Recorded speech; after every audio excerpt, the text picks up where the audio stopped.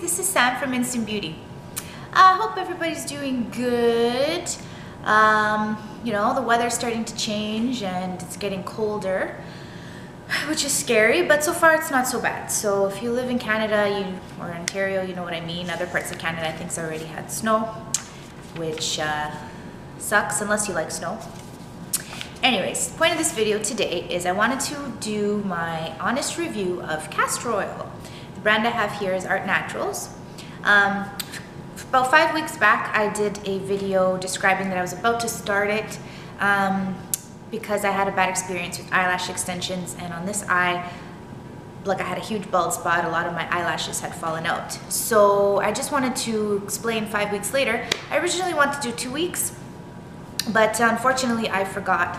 And I wasn't taking applying the castor oil every night like I wanted to, so I was doing it every other night, and I figured I'd give it a couple extra weeks just to be safe and to give it an honest shot.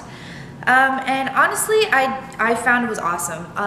My eyelashes are longer than they ever have been, and they're fuller, and there's no more bald spots. So I'm not really sure how long eyelashes take to grow back on their own, but I do think this sped this up, and even at like the 2-3 week mark, they were already almost perfect, like back to normal. So I definitely think that this helped.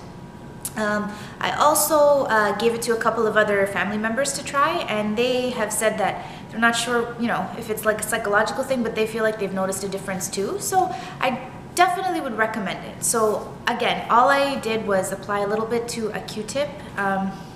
Tried to do it every night. Again, it didn't, but a little bit to a Q-tip, and I applied it on my lashes and then went to bed. So, you know, all night long, it had a chance to soak in. I also used it on my eyebrows.